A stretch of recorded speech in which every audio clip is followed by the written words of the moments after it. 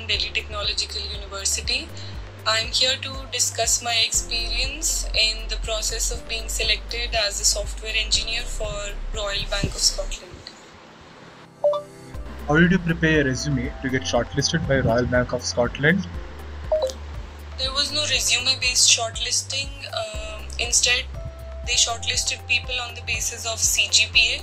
The CGPA bar that was kept was of 8. So everyone who scored above or equal to 8 CGPA were shortlisted for the test. Your interview preparation tips for this company?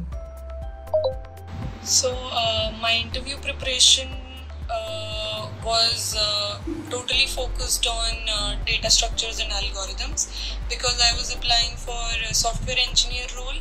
So I knew that the basics were the most important to focus on, and the basics being data structures and algorithms. I practiced as many questions as I could before the